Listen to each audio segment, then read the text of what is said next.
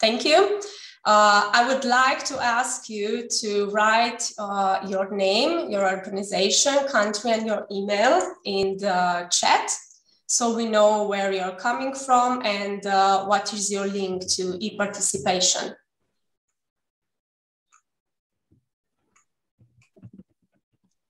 So our topic for today, there is a clear gap when young people using full potential of digital technologies, and so to use it to access information on their civic rights and also to participate on decision-making process.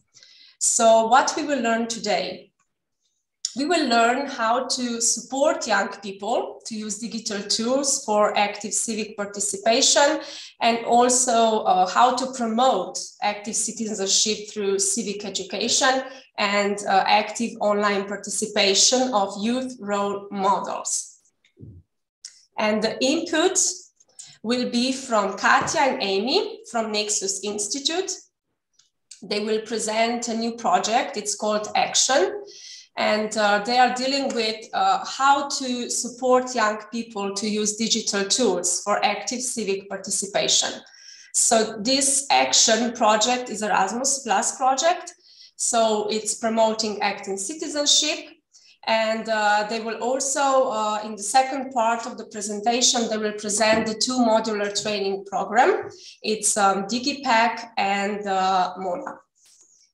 So I will just stop sharing now and give the floor to Katja and Amy. Okay, hello and thank you. My name is Katja. I will start the presentation. I will present the Erasmus Plus project Action. It's about promoting active citizenship through civic education and active online participation of youth role models. So just a moment.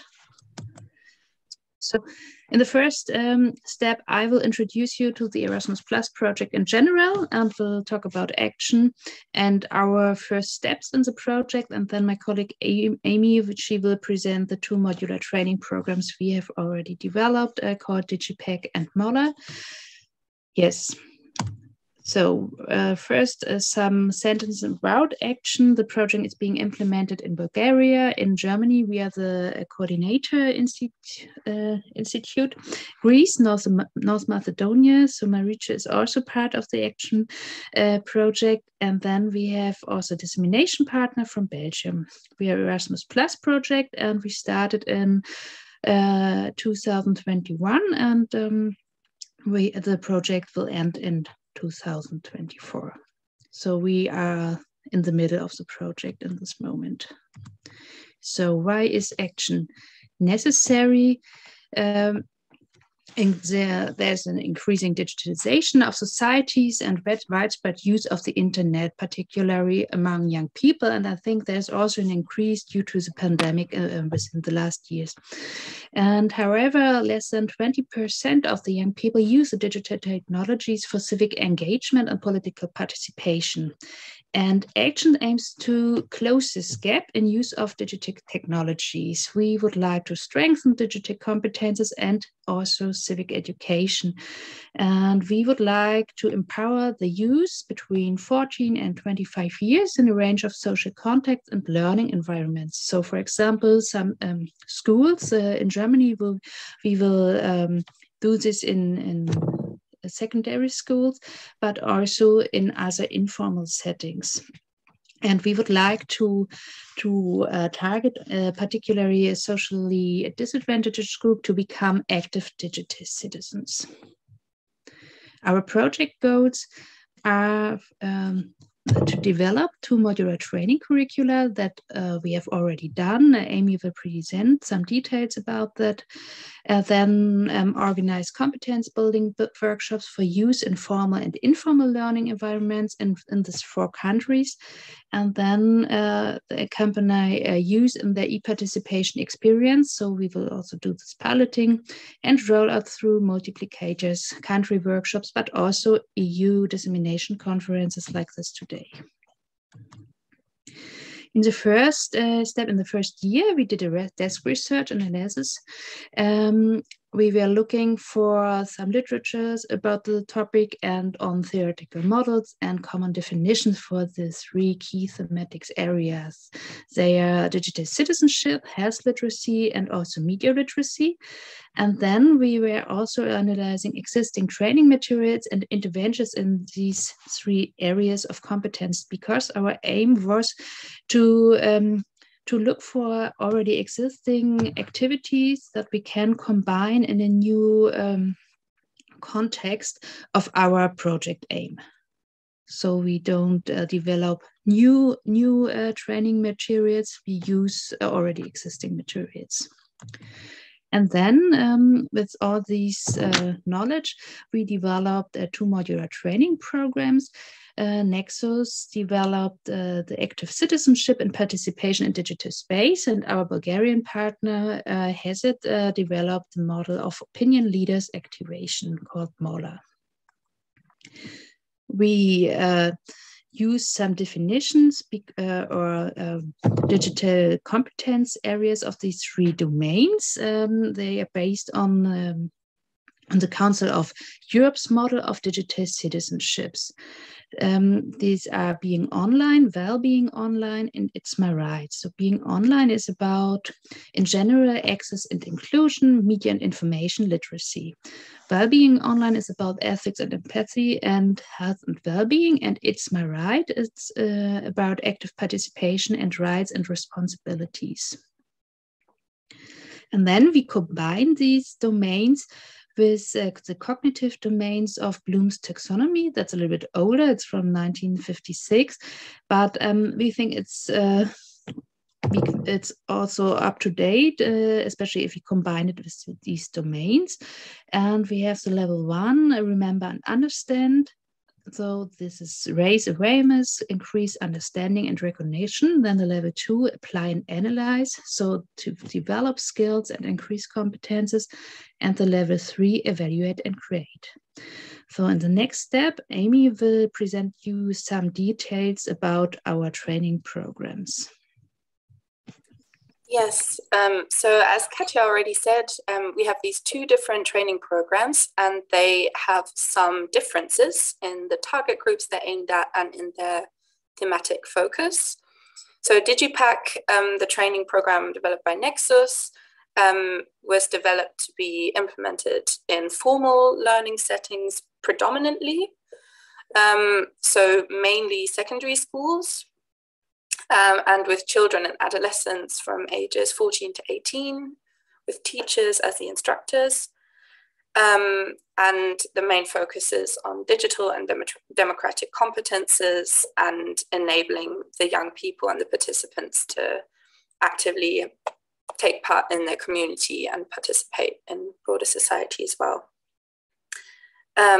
It's also a flexible training program, so it can be implemented in different learning settings as well, but this is the main context for which it was designed.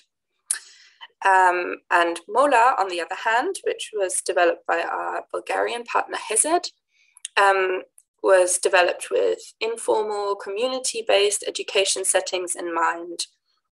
HESED works a lot with Roma communities in Bulgaria, so that's kind of the background this training program also grew out of.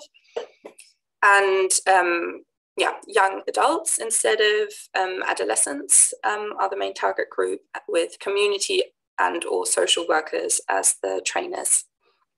And the focus is on training the digital competences of not just a group of young people, but particularly young leaders within the targeted social community. And yeah, I will be going into more detail about this kind of approach in the next slides. But yeah, the thematic focus is also not just democratic competences in general, but particularly health literacy. So the aim is for these trained young leaders to then go on and improve the health literacy in their social groups. Next slide, please. Oh. One moment, please.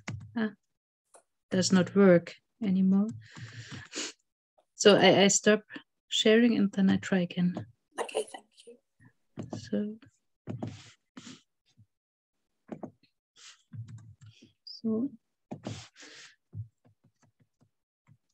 I will do it this way. Maybe it works better.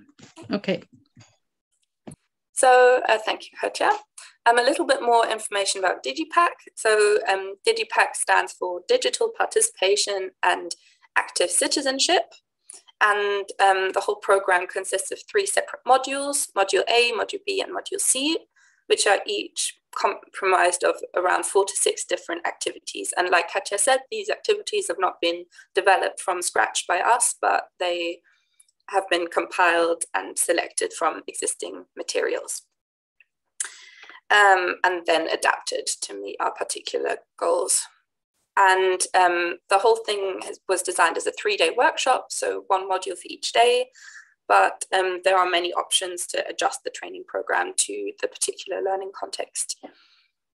And also conduct the workshop online or offline. Yes, next slide, please. So the 3 modules also build up on each other. Module A is about interacting online in general, and yeah, there's an introduction to the program, kind of getting to know the other participants, activities that are focused on establishing basic rules of interaction during the workshop, and yeah, exploring themes of just being and interacting online together. Module B is focused on living in a democracy, and that's also the title of the module. And yeah, the main themes of this module are digital citizenship, democracy, and central democratic processes and principles. So there are games or activities focused on human rights or on electioneering and democratic debate. Yes, and then Module C kind of builds up on both the digital focus and the democratic focus, and it's about finally encouraging and enabling the young people to become active themselves. First, by kind of introducing them to the whole concept of youth participation, and then introducing them to some digital tools with which they can actually become active.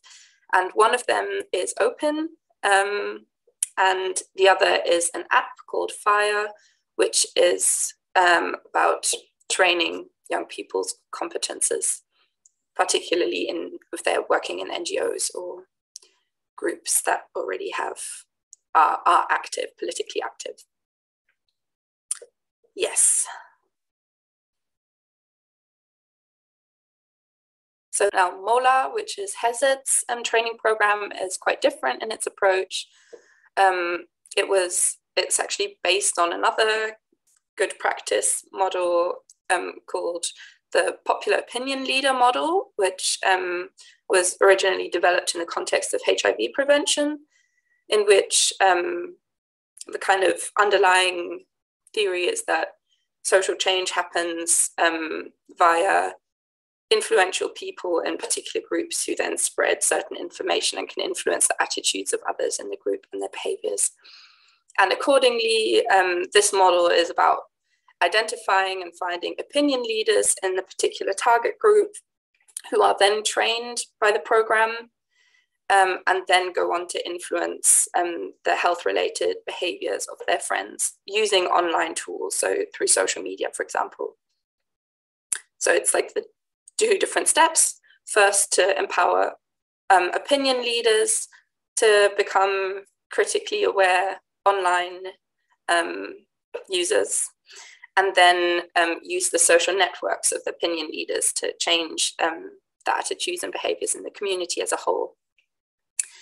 And this is quite a lot longer program, so it was designed to be implemented over 5 months, but it can also be adapted flexibly to the demands of the context in which it's implemented. So this is just a quick visualization of the MOLA training program, which is separated into 5 phases. first, the pre-implementation phase, in which the target community is selected and opinion leaders are identified. Then the training of the opinion leaders, in which their own digital literacy is improved and they're empowered to become change makers in their community. And the activation phase, in which the opinion leaders become active themselves and create posts on social media, attempting to train and influence their community and spread what they've learned online, which is supported by the trainers. And then a final evaluation phase, in which the progress is measured. Yes, I hope that was clear, and you got a bit of an idea of what has happened so far. Now we're actually in our piloting phase. So the DIGY program will be implemented at hopefully 3 secondary schools, 2 in the last week of June, and OPIN and MOLA is already kicking off in Bulgaria. So yes, if you have any questions, then.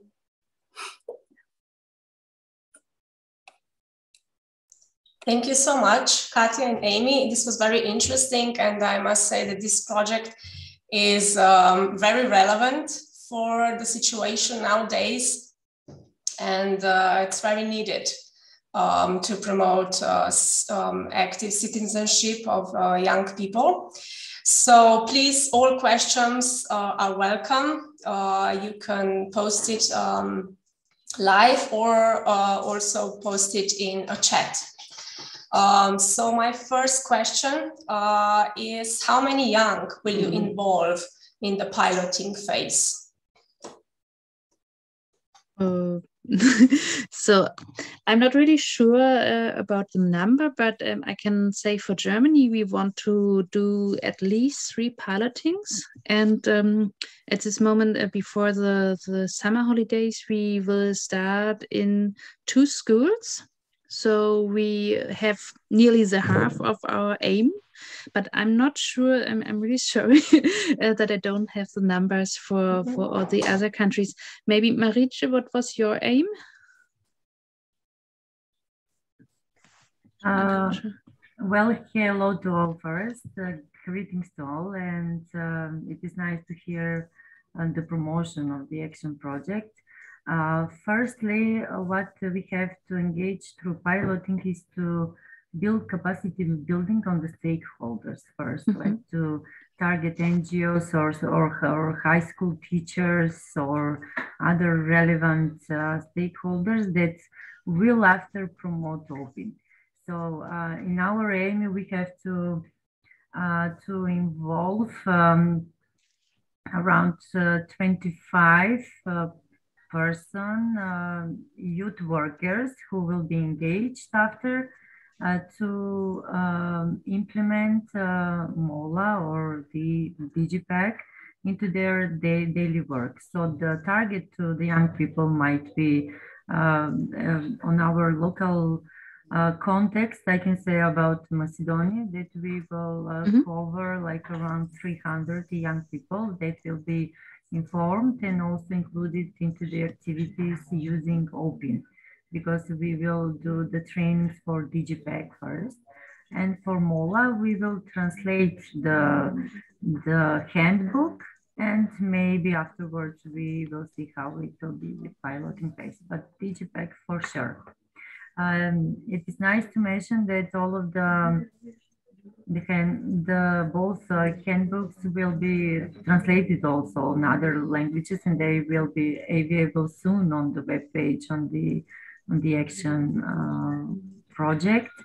So yes, I'm inviting all of you to take a look, or at least into the English version. It's really nice and detailed tool that could help you into the workshop with young people, which is connected with the participation.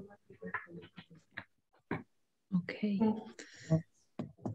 Thank you, Marietje. Yeah. I have another question. Yeah, there was also a question in the chat. Okay, so, let's okay. So I would like to answer, can organizations out of the project use this training content? Of course, you're really welcome to do this, but I was checking our website and there's a technical problem. So I can send you the link, but at this moment it is not possible to visit the website. But there you can find our handbook at this moment in English. You can find the program and also our materials. So you get a handbook with a step-by-step instruction how to do all the activities. So what do you have to prepare? And so everybody is able to do it on her or himself. So yes, so here's the link in the chat, but I have to ask our administrator to repair this technical problem. Yeah. Okay. Eva? I have a question on the Fire app, actually. Is it accessible? Can you have a look at the demo version or something online? You can only install it on your smartphone. So it is this app is not, as far as I know, it is not available online. Or Amy? But there is a website for the app. So I think you can search for it straight in the Google Play Store, but there is a website which I've posted in the chat. Oh, that's very nice. Which has some information and yeah. And this Fire app is also, they want to implement some DigiPack content, but it's not finished yet. So we are still waiting for it, and they want to implement some new content. Thank you very much. My second question is, what would you say is the biggest advantage of these training modules, both of them, compared to other trainings that are already available in this topic?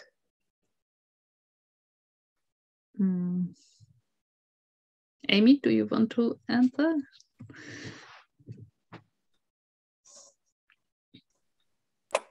Well, I wasn't a part of the project during the desk research phase, which contained a lot of research and comparison on the existing programs. But I would say a big advantage is just that it draws together activities from so many different programs. For example, the Council of Europe has a lot of really great activities, and some of those are in there.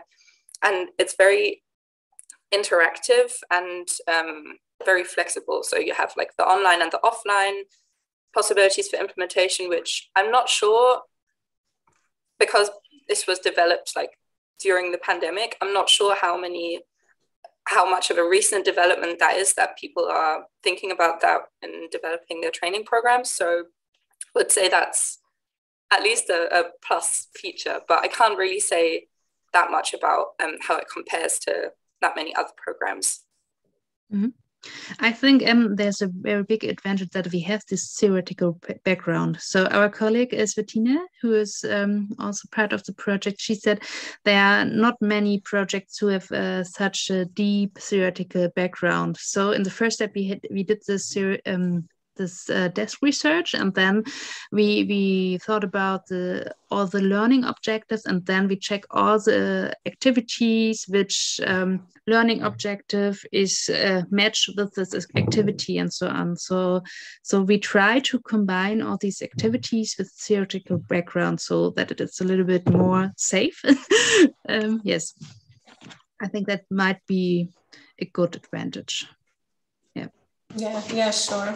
Thank you. We have another question from Eva. Is the handbook available in other languages?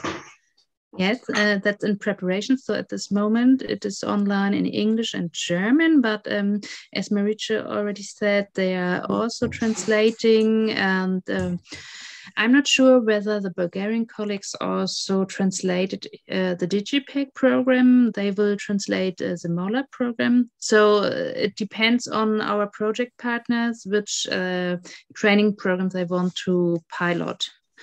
So I think the Greek partners, they will translate both MOLA and DigiPack program, and we will publish all handbooks and also the materials on our website as soon as possible. Okay, thank you, Katja. Yeah. I will now, any other questions? Please raise your hand or just post your question in the chat. Otherwise, we will go on with the presentation. I will now share again my screen because I have some tasks for you also.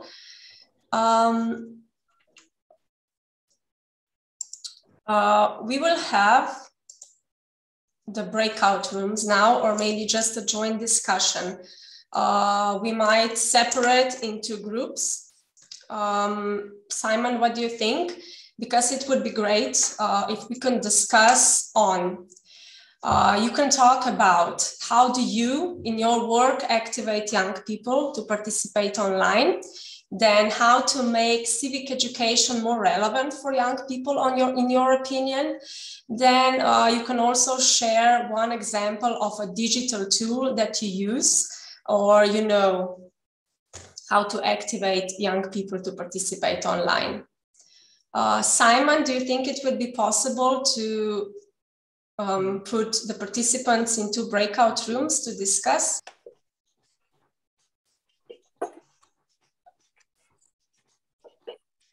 I'm sure you all had nice discussion in the breakout rooms. Now we will continue to our last task. I will share my screen.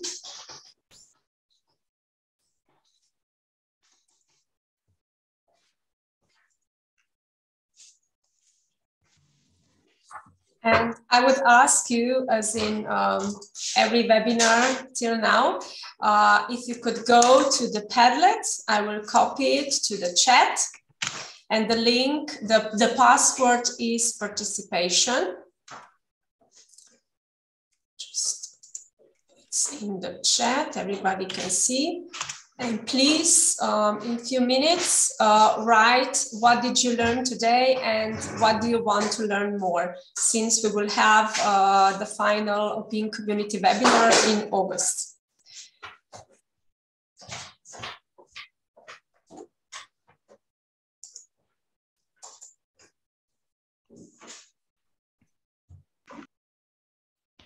Katja, may I take this opportunity to ask you, do you think it would be possible to ask your partner if they could imagine giving people like perhaps in a half an hour event, in a small online event, a little training and exploration of the Fire app? Yes, I think that would be possible. And in our handbook, you can also find some instructions on Fire. Cool. So, I can ask Pepper if she can imagine to do that. Yeah, that would be lovely. Perhaps that would be a nice idea for the next webinar. And when do you think will that be? Anita, did we already have a concrete date? It was definitely in August. Yeah, we said in August because now it's June and then July. Maybe we can also skip it to July. Depends. But the idea was in the beginning of August, since August is the final month of DIGY project. Okay. Yeah, but we can adapt. Okay, I will ask her if she's available. So I think what is important to say about Fire is that it's more or less for self-studying. So it is not real e-participation. It is more if the young people who are already engaged, for example, in an NGO or something like that, that they improve their skills regarding project communication and some leading skills. So it's more or less to do it everybody for itself, herself. Yes. But I will ask Pepper and then I can give you feedback. Well, yeah, it would be lovely if you could ask her for the first 2 weeks of August. Let's put it that way. Perhaps we can see about her availability. Yes, maybe thank you. they are their holidays, but I will ask her. Okay, fine. So thank you all for giving your feedback. And I would like to conclude now. So if you have any questions about our project, just write us to community.opin.me. And you can also sign up to our newsletter.